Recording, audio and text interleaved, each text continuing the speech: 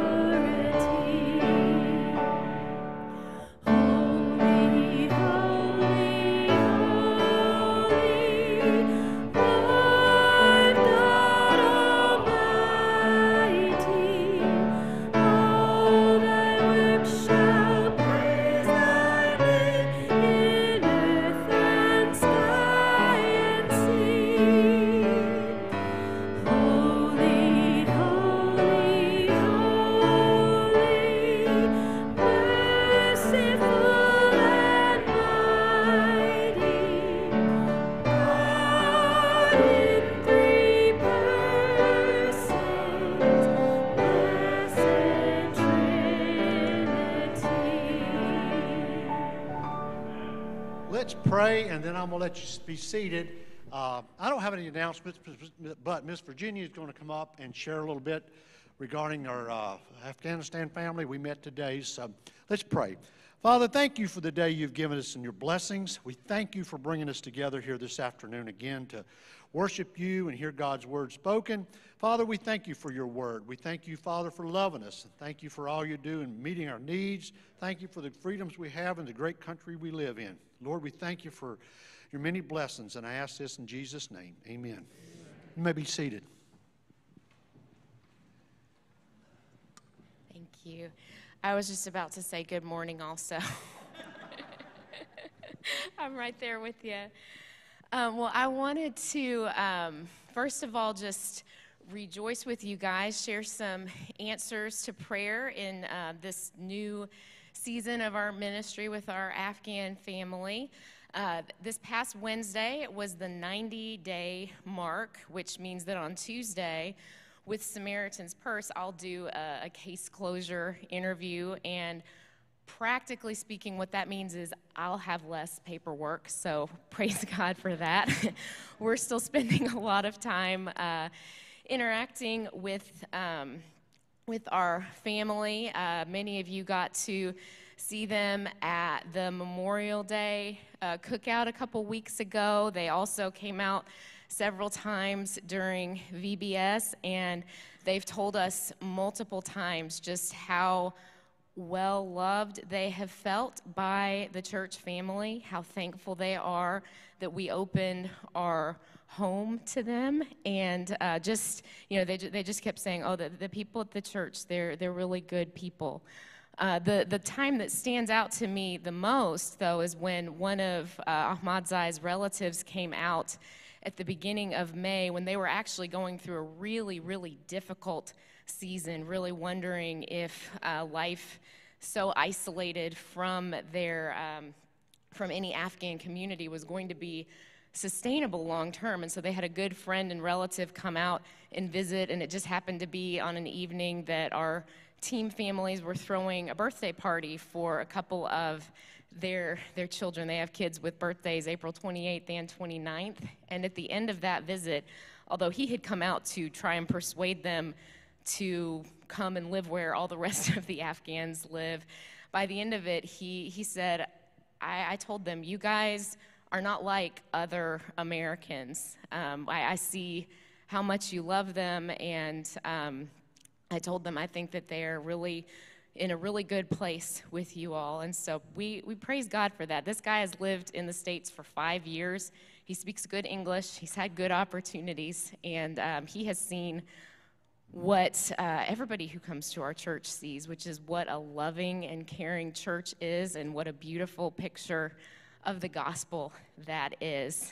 We've had opportunities to share scripture with them in Dari. I mentioned a couple weeks ago, the wife, Marjan, has a Turkish-speaking brother, and so just through video calls with him, I've had opportunities to share scripture and share the gospel in Turkish with an Afghan family that's still on the ground, the kind of access that we longed for and labored for all those years that we were sent out as workers through the IMB. And so the gospel is going forth. We're having the opportunity to share the love of Christ. They feel loved. They're relatively settled, although that's a prayer need for sure. And then the Lord is giving us all kinds of open doors to share the gospel. And so we continue to pray that God will open their eyes. Our biggest need remains housing for them. The housing market is very difficult, and I remind myself often that God is sovereign over the housing market. And so we're continuing to pray, and we want to invite you all to see if you might be a part of God's plan to provide housing for them. If you know somebody who might know somebody who might have an affordable, suitable place for a family, we would love for you to seek out those opportunities, seek us out.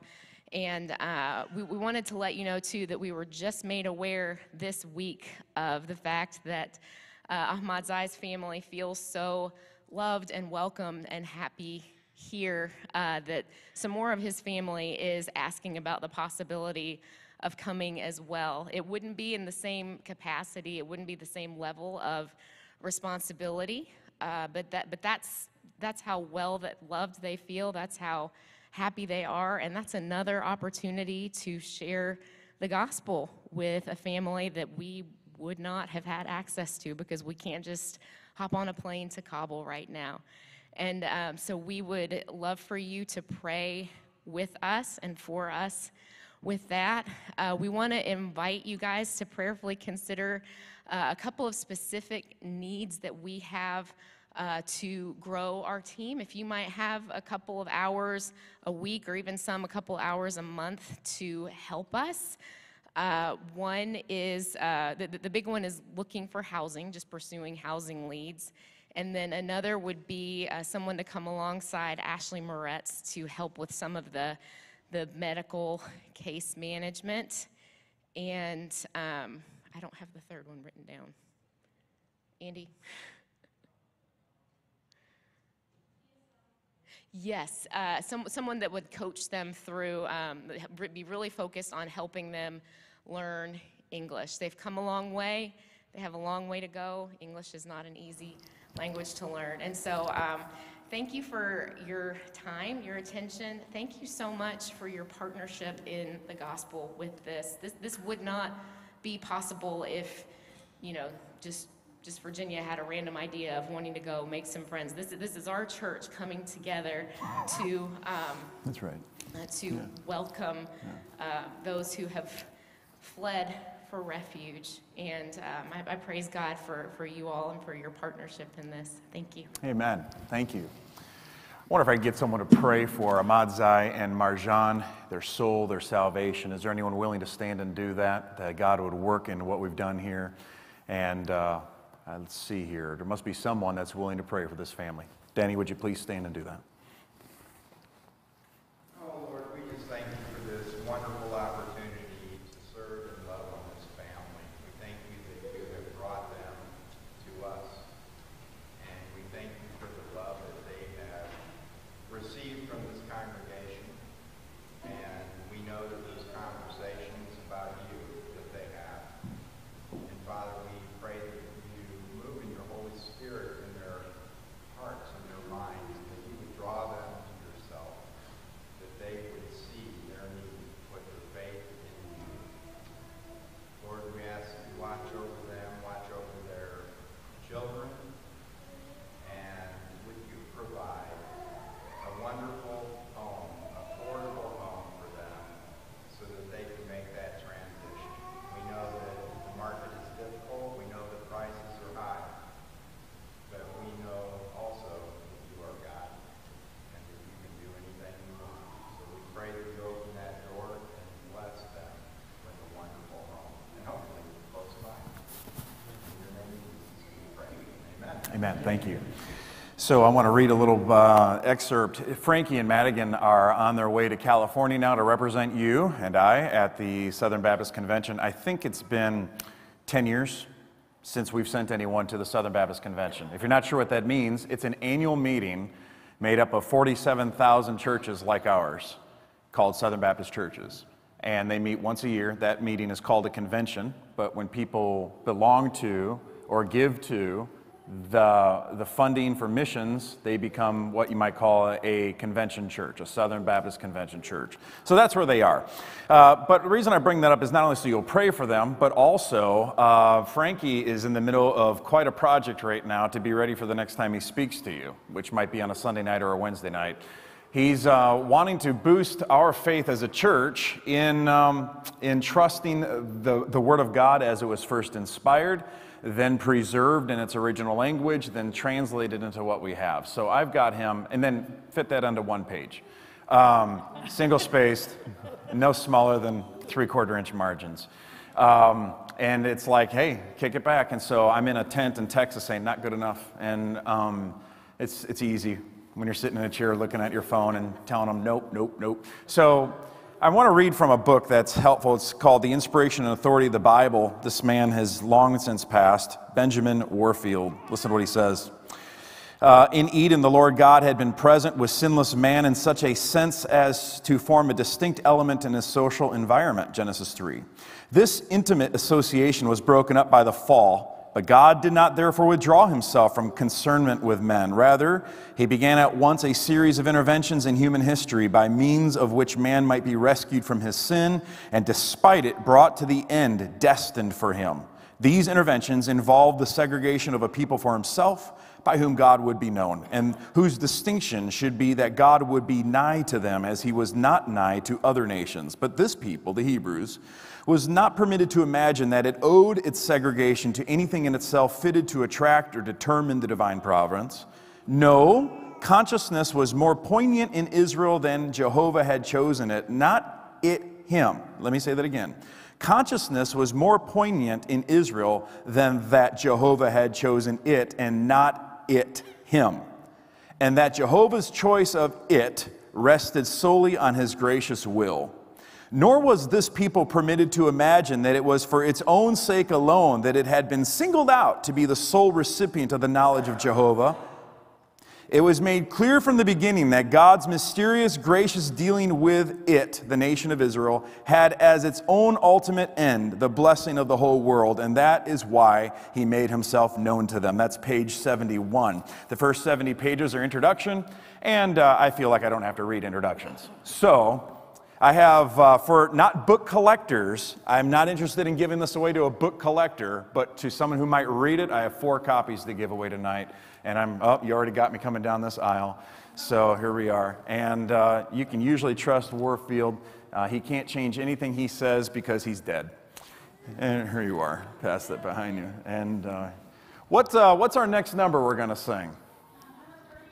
Please find number 39. Number 39 was written in the mid-1800s by a man who worked for the, you can stand. We'll let you stand one more time, please. It was written by a man who wrote 11 verses for this song.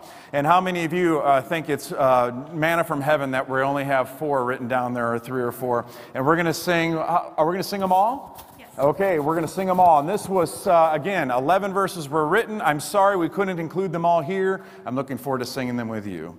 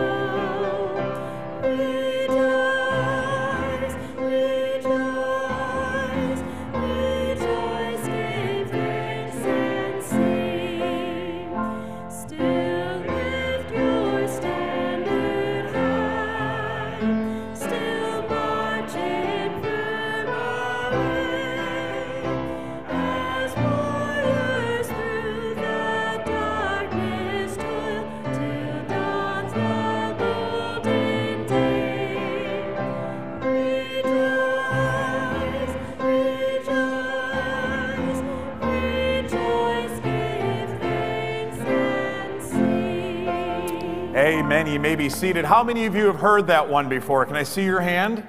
About 11 of you. A few more. Okay. How about that? Well, that is, I was noticing in my hymnal here that I've been tagging around for about 8 months. That's the first time I think we've sung that. So would you please turn in your Bibles to the book of 1 Timothy? 1 Timothy, if you need the Pew Bible, is found on page 1455. I want to review one verse that we looked at this morning and then call Brother Ronnie up to read this evening's passage. Again, we're in 1 Timothy chapter number 2. If you need the Pew Bible, page 455. If you need a Bible, please take this one with you, bring it back and forth with you to church, mark in it, make it your own, and we'll replace it. Because we don't have scads of building debt or other kinds of debt, we can afford, like we chose to do in December as a church, to put aside $20,000 to help the Afghanistan family. And we can just basically, we need Bibles. Let's spend $2,000 on Bibles. That's the kind of thing you can do if you don't all owe all kinds of money. And we don't have to beg for money, plead for money. You know, we understand through membership that we support this church through our tithing, and many of you who are not members but are faithful, you understand God's work it does cost money, and we all give, and so I'm thankful for that. So this Bible has been provided by your church. 1 Timothy chapter number 2, and we're looking at verse number 7. For which I was appointed a preacher and an apostle. I am speaking the truth in Christ and not lying, a teacher of the Gentiles in faith and truth. Let's just do simple math. If preaching and teaching were the same, he would not have said both, right? So what we're going to do tonight is a little case study out of the Word of God in Acts chapter 17. Brother, would you come up? Acts chapter 17, and we're going to do a case study on what it means to preach and then teach the gospel. Acts chapter 17 is found on page 1361, and that's page 1361, or Acts chapter 17. What verse did we start, or did we say we're going to start? 15. Verse number 15, please hear the word of the Lord. Acts chapter 17, verse number 15. So those who conducted Paul brought him to Athens, and receiving a command for Silas and Timothy to come to him with all speed, they departed. Now while Paul waited for them at Athens, his spirit was provoked within him when he saw that the city was given over to idols. Therefore he reasoned in the synagogue with the Jews and with the Gentile worshippers, and in the marketplace daily with those who happened to be there. Then certain Epicurean and Stoic philosophers encountered him, and some said, "What does this babbler want to say?" Others said, "He seems to be a proclaimer of foreign gods, because he preached to them Jesus and the resurrection." And they took him and brought him to the Areopagus, saying, "May we know what this new doctrine is of which you speak? For you are bringing strange things to our ears. Therefore we want to know what these things mean." For all the Athenians and the foreigners who were there spent their time in nothing else but either to tell or to hear something new. Then Paul stood in the midst of the Areopagus and said, "Men of Athens, I perceive that in all things you are religious. For I was passing through and considering the objects of your worship. I even found an altar with this inscription, 'To the unknown God.' Therefore the one whom you worship without knowing, him I proclaim to you. God who made the world and everything in it, since he is Lord of heaven and earth, does not dwell in temples made with hands. Nor is he worshipped with men's hands as though he needed anything, since he gives to all life, breath, and all things. And he has made from one blood every nation of men to dwell on all face of the earth, and has determined their pre-appointed times and to the boundaries of their dwellings. So they should seek the Lord in the hope that they might grope for him and find him, though he is not far from each one of us. For in him we have life and move and have our being, as also some of your own poets have said, for we are also his offspring. Therefore, since we are the offspring of God, we ought not to think that the divine nature is like gold or silver or stone, something shaped by art and man's devising. Truly these times of ignorance God overlooked, but now commands all men everywhere to repent, because he has appointed a day on which he will judge the world in righteousness by the man whom he has ordained. He has given assurance to this by all, rising him from the dead. And when they had heard of the resurrection of the dead, some mocked, while others said, we will hear about this again on this matter. So Paul departed from among them. However, though some men joined him and believed, Demas the Aragonite, a woman named Damaris, and others with him. That's the word of the Lord. Thanks be to God indeed. It's good to have God's word, isn't it? All right, one more time, would you pray with me? Father, I pray that you would minister to us truth, that we might be glad and rejoice all of our days. Thank you for the simple truths that we will find in this passage. Thank you for showing them first to me. And now, Lord, I pray for your divine enablement to make it clear to these, your people. In Jesus' name, amen. Alrighty, so what you have here is a passage of Scripture, as you know my style. We won't be back to it. Acts 17, this is our one look at it, as far as I'm concerned, until I croak. And my prayer is that you will see that in God's good kindness, he gave us an example of what it means not only to declare the truth, but to teach the truth. Here you can see that Paul is preaching truth. Preaching means to herald a truth. That's what the word means. It means to herald truth. H-E-R-A-L-D, to declare something. Teaching it kind of is more than just saying, this is a car, okay? How do you know it's a car? It's a car because it has certain things that cars have. Teaching it means, come over here, let me lift the hood, let me show you why we would call it a car, how it functions as a car, how you can better understand the car so that you can explain the car to someone else. They're both needed. You have to be able to declare something as true, but there are some people that want to know why it's true. Some people are convicted immediately when they're told something that's true. God uses the truth. They are emotionally, and by the way, this is not a weakness. Some people are strongly inclined emotionally when they hear something, yeah, that sounds right. That should be how that is. And other people want to lift the hood.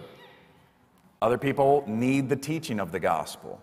We need both preaching and teaching. Some of us, one more than the other, but all of us, both. So that is why I'm always cautioning our Sunday school teachers, make sure you don't get too preachy or they're going to get a double header. And I also say make sure you teach them lots of good stuff because they're going to hear teaching in the preaching as well at 10:30, 6 o'clock, Wednesday night, all that. I think one of the better insults I've received since being in Sandy Ridge is, you're more of a teacher than a preacher. I don't know whether to say thanks or thanks a lot, but I think that that is a mighty fine compliment. Because if I can not only tell you that is a car, but lift the hood and show you why it's a car, well then, I'm grateful. For as long as it lasts. And so in Acts chapter 17, you have Paul who's on a missionary journey, missions trip. It's a long one. He doesn't, go 2 weeks to hand out flyers and build pulpits. Nikki and I were involved with one of those. I'll never do it again. Like the lasting fruit of those things is scarce. But when we go somewhere, do gospel work, that's good. But this is a no-kidding missions trip. The man is taking months, and in some cases years, at single places, and he is planting churches. He's not planting concerts. He's not planting quartets. He's planting churches. People that settle it with themselves, among themselves, that they're going to gather every Lord's Day at least and teach and preach truth. So here you might notice he is waiting in verse 16, while Paul waited for them at Athens. For who? Verse 15, Silas and Timothy. Silas and Timothy are a little bit behind him. They're back there at Berea, which is earlier in the chapter, and they're arranging for they're doing some work on Paul's behalf.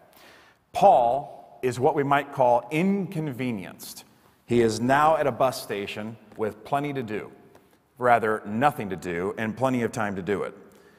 And a lesson here is that what we read, or what we have heard read, is that many of the most important things in life are very quick, they're short, but they're what you want to do your entire life. Paul is doing something very mundane and normal and unexciting. He's waiting for two fellow travelers to hurry up and catch up. I think you and I can identify with this. We do normal stuff a lot, and we get irritated quickly with people who go from event to event living for the next thing. They haven't grown up. They were the kid in the back seat saying, "Are we there yet? Are we there yet?" Now they're 50, 60, 70, 80, 90 years old saying, "Can't wait till the grandkids get here. Can't wait till the great-grandkids get here. Can't wait for Thanksgiving. Can't wait for Christmas. Can't wait for the beach trip. Can't wait for the mountain trip." Everything is about events for them, And simple, go to work, love your family, pay your bills, go to church is just not exciting for them. Make sure the weeds are pulled out of your flower garden. Stuff that has to be done, but it's not exciting. And here Paul is waiting. It's fresh on my mind, so let me just reflect here a little bit. I've always been told, don't tell personal stories. I believed that when I got here. I don't believe it anymore. I think you need to know just about how human I am. When I became an Army chaplain, I had in my mind all the pictures I saw. Maybe you can see them with me. That old painting of Stonewall Jackson in his tent, and the chaplain standing by in the black suit, waiting to pray with the general. I was like, man, I would love to do that. I would love to be the chaplain. Juan, you know, precious little time is spent doing that for the chaplain. In other words, you think you're going to say, chapel service over here under the tent by the flag, and the entire battalion shows up, anxious to hear the word of the Lord. And you realize, no, they're not. They're not. And in fact, you spend 95% of your time doing normal stuff. Staff work for the commander, advisement to tell him what in the world he's going to do to this population if he travels on that road on that day, because that's a religious holiday. And America's the only godless nation on the planet. We say one nation under God, but the truth is we're part of the 17% of the world that's secular. The other 83% of the world lives according to religion. So when you tell a really godless brigade commander, sir, if you go into that village on that day, the sheikh is going to hate your guts and you're not going to get anything out of the village. Oh, I didn't know that, chaplain. Yep, that's why you have me, sir. You know, and so you do normal stuff, 19 out of 20 minutes, sleep, every now and then wash your feet, that kind of thing, right? Eat, normal stuff, make sure your sleeping bag's okay, your tent's not ripped, make sure your chaplain assistant is not acting like a stooge, all kinds of stuff.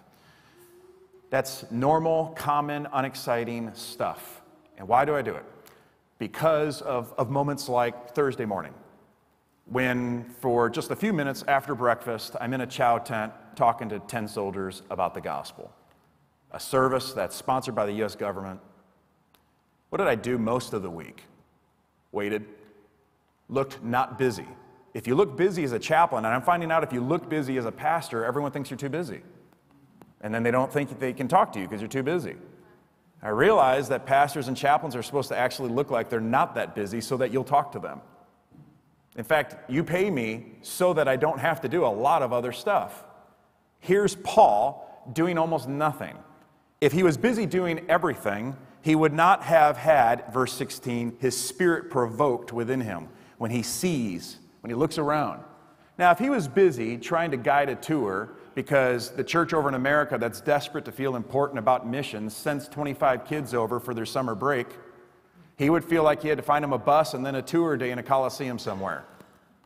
But because he's in Mars Hill, Athens, and he is spent, he realizes that he's just got him and he's going to wait. Looks around, he sees some false gods and some false idols, and what does he say? It says he stirred within him. Look at verse 19. They took him. Why did they take him? Verse 18, Epicureans and Stoic philosophers encountered him. Some said, what does this babbler want to say? When did he start saying? Verse 17, he reasoned in the synagogues with the Jews and with the Gentile worshipers in the marketplace daily. So he goes to the synagogue, then to the marketplace, and then certain people in the marketplace said, this guy is a babbler. So what do? Verse 19, they took him and brought him to Areopagus. And where's Areopagus? Well, it's a place where people get together and debate. That was big in the Grecian world, get together and debate. It's like Twitter, except you get more than 144 characters. You get to speak a good long while, sip your latte, and have your time to speak. It's Paul's turn, verse 22. He stands in the midst of this built-in Areopagus and says, men of Athens, I perceive in all things you're very religious. Very religious.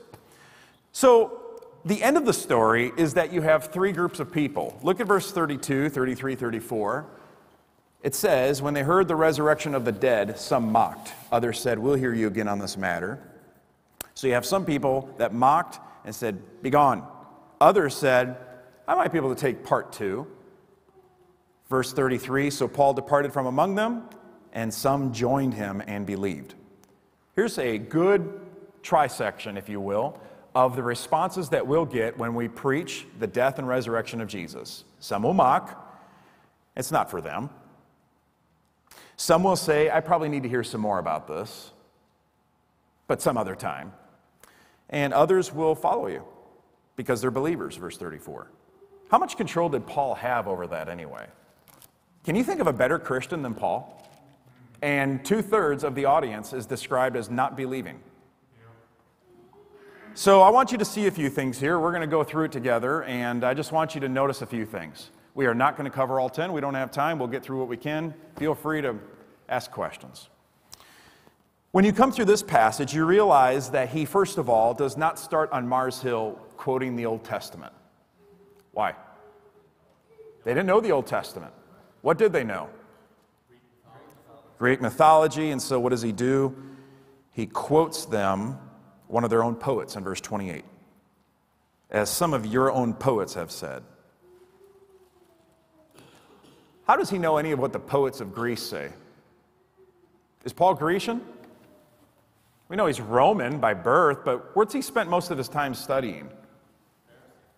Yeah, he's a Pharisee. He sat at the feet of a well-versed Pharisee teacher. He spent most of his time understanding the laws, and laws about the laws, and laws to keep you from breaking the laws about the laws. Yes, many layers of law. But what he does make clear here is a few things. Let's see if we can go at it. Notice, number one, I call them Martians because they're at Mars Hill. I don't think that they're from Mars, really. Martians worshiped God in a sense. The reality is I needed to shorten the line so it would fit it on one line. So, and not go below 32 font. You're welcome. So, what did he say to them in verse number 23? I was passing through and considered the objects of your worship. I even found an altar with inscription to the unknown God. Therefore, the one whom you worship without knowing him, I proclaim to you. So, Paul is willing to admit that these people, in some sense, are worshiping Creator God. We often say, and we should say, that those who do not acknowledge Jesus are not actually worshiping the true God. That's true, in a sense. But when Paul is dealing with people and teaching them the gospel, what got him into this mess anyways, where he's talking to them about theology? Well, end of verse 18, he's talking back in the marketplace, and he preaches to them at the end of the verse, Jesus and the resurrection. Here's what you should assume from that. They preached the entire life of Jesus. He preached it to them in the marketplace all the way up to his death, and then, 3 days gap, then his resurrection.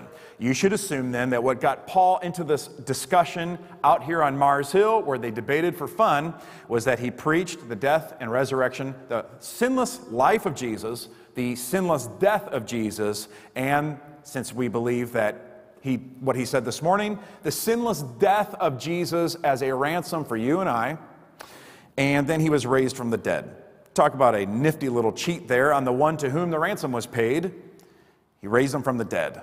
Here we go then now. Jesus is dead, raised from the dead, and he tells them, Paul does, you worship the God that I've been preaching to you, the Father of our Lord Jesus Christ. So in a sense, it's true.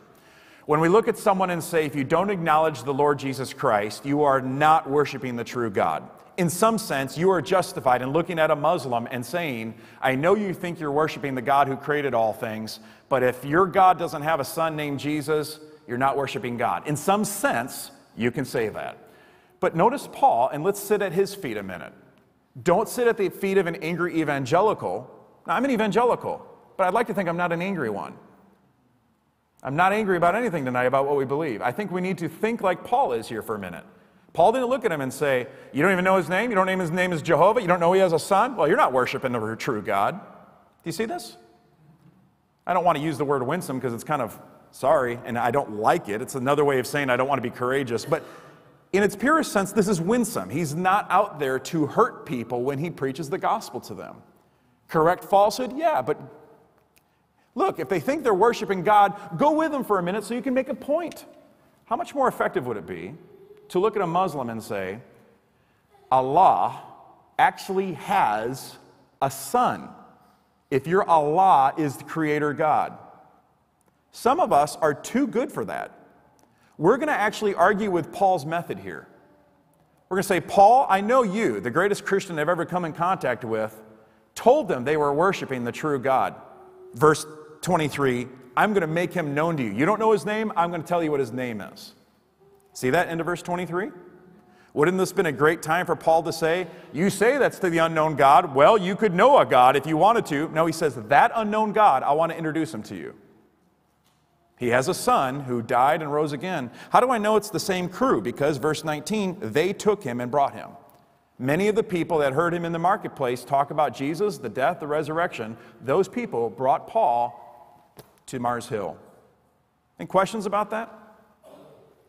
Okay, so here's what I know. I know that Allah is a name of a moon god. I get that. I know that it's made up from almost 2,000 years ago. I know it's a pagan god's name. I'm not pluralistic. Some of you are concerned because we had a lady read from the pulpit this morning, and now I'm talking about telling people that they don't worship God truly unless, and you're concerned I'm going liberal. Some of you need to talk to the other people in the room that think I'm a stick in the mud. Friends, this morning, after the morning service, I had someone tell me I wasn't Calvinistic enough. And tonight before the evening service, I had someone tell me that this morning someone told them I was way too Calvinistic. Same sermon. So that is hilarious to me. It is like a year and a half ago, I had someone stay home from church because I said something about the danger of COVID.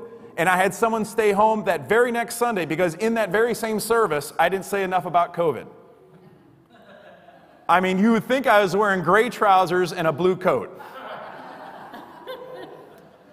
So I realize that Allah is a pagan name. What I'm trying to get us to see is which is more effective. Telling an Orthodox Jew, you don't really worship Jehovah, you think you do. But you don't think Jehovah has a son, so you're worshiping a false god. I hope you can see that it's probably more effective to say to him, you know, Jehovah did have a son. Creator God of all that is did have a son. Andy?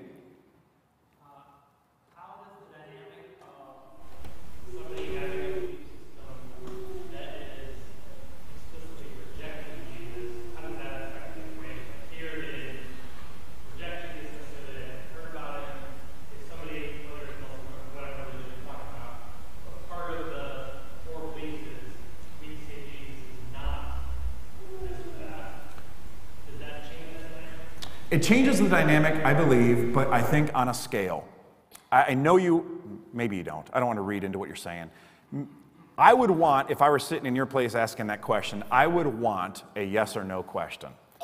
But if I'm a Muslim kid in Morocco being taught that the second thing I should recite is Muhammad does not have a son nor ever can, or forgive me, Allah does not have a son nor ever can, well, I'm sitting there thinking to myself, what 5-year-old is going to say, well, that's what the Christians believe. I would never believe that. I would like to think that a 6 or 8 or 10-year-old little boy in North Africa being taught that God does not have a son and never will have a son has rejected Christ in a way that is similar but not exactly like the man who says, I know what a Christian is. They believe Jesus is the very Son of God, conceived in a virgin, and I reject that. They are infidels. I think there's two different spirits of rejection there, if we could. So if we're talking about that latter case, then yes, I think we could say they've rejected the one true God, who they have been told has a son. Sure. But boy, I'll bet you encountered a lot of people in Israel that believed they were worshiping the God of the Bible who said, there is no son named Jesus who came from the seed of God or the seed of a woman and God, the Holy Spirit overshadowing her. I'm certain that it was difficult to say you're worshiping a false God.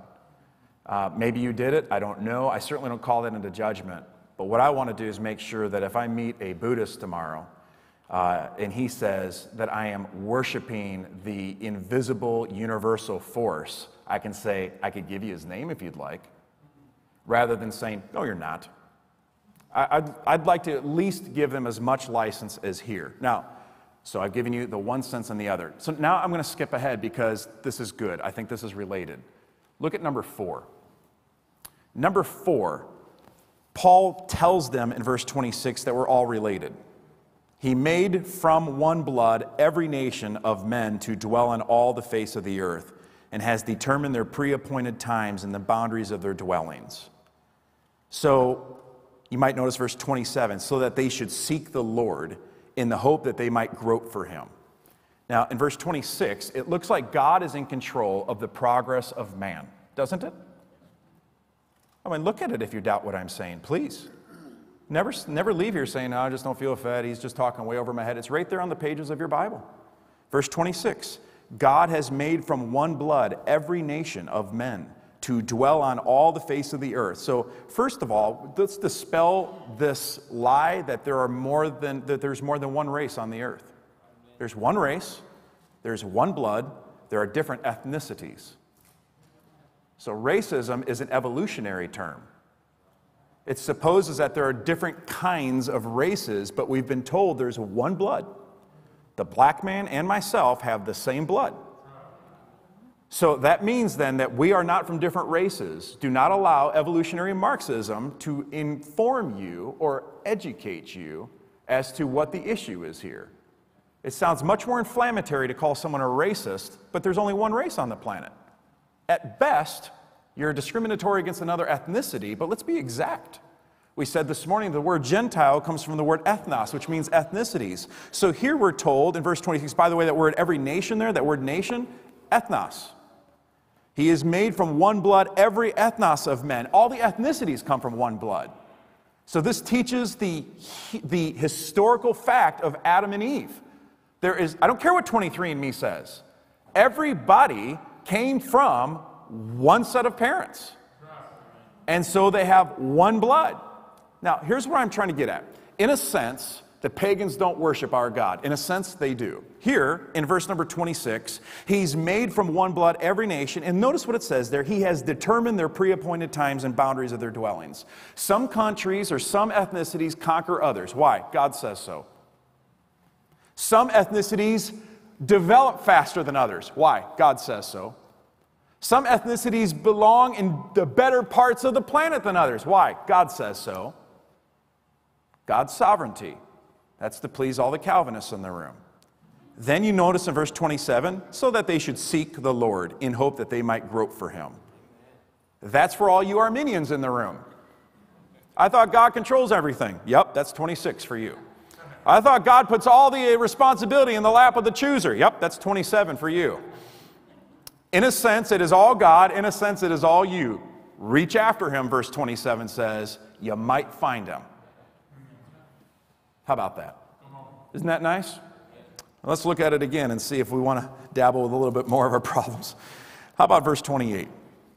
Paul, who preached that you're made a child of God through faith, has the audacity to quote a poet to them and then tell them the poet's right. Well, what's the poet right about? Look at the end of verse 28.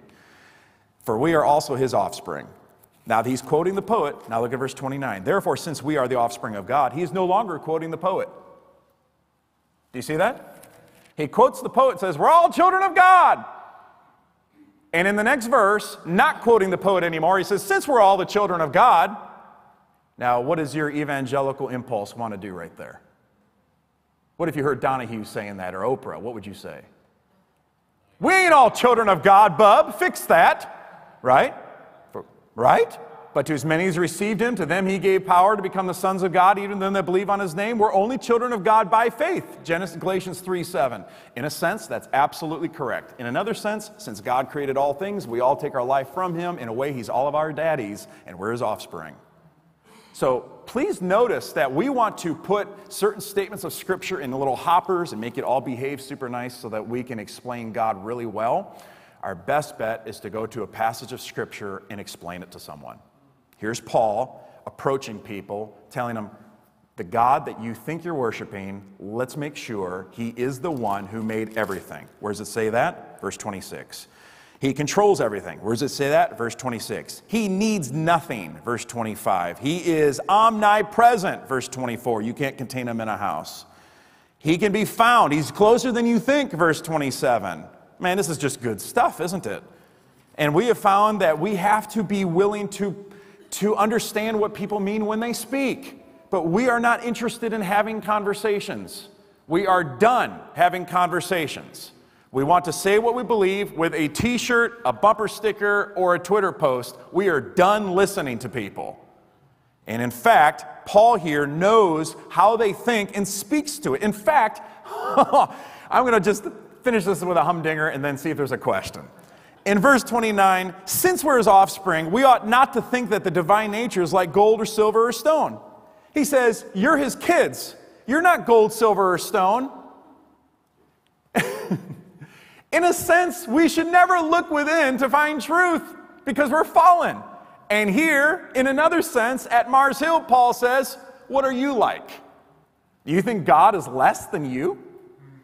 So he says, we can study God by studying us. Do you think, in verse number 29, do you think that the divine nature is made out of something you're not even made out of and he's your daddy? So there are a great deal of things that we can learn from teaching the gospel. We used to be able to say, if you died today, you know for sure you go to heaven. Well, Christ died for your sins. Everyone knew what sin was because they were raised in that culture. Everyone knew who God was. They were raised in that culture. Everyone knew what a son was. We're not even sure what a male is anymore. You have to explain that now. And we are no longer able to just wham the gospel to someone through a screen door. We have to be willing to not only declare the message, preaching, but slow down and teach it. Lift the hood.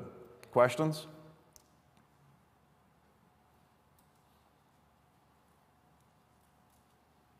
When you hear the fan on the projector, it's time to close. Father, thank you for the opportunity to preach and teach the word. We know the balance that you've given us. I mean, in two verses in Proverbs, rebuke not a scorner. In the next verse, rebuke a scorner. Help us to be willing to see that people are not outputs from factories. All of them unique, special, particular. Help us be willing to see the elasticity of words between languages. Help us to be well-read people who have deep conversations and are willing to stay calm and hear in opposition. Help us to stand on truth, or Paul would have had nothing to preach or teach if everything was not really true, just kind of true, a type of true.